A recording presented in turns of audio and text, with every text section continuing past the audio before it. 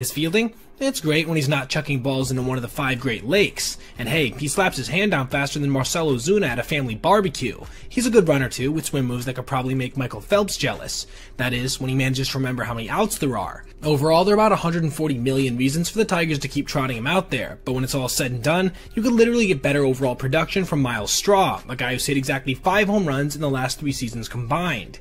Then again, you could probably get a better performance out of his former manager, David Ross, and he's been retired for 7 years now.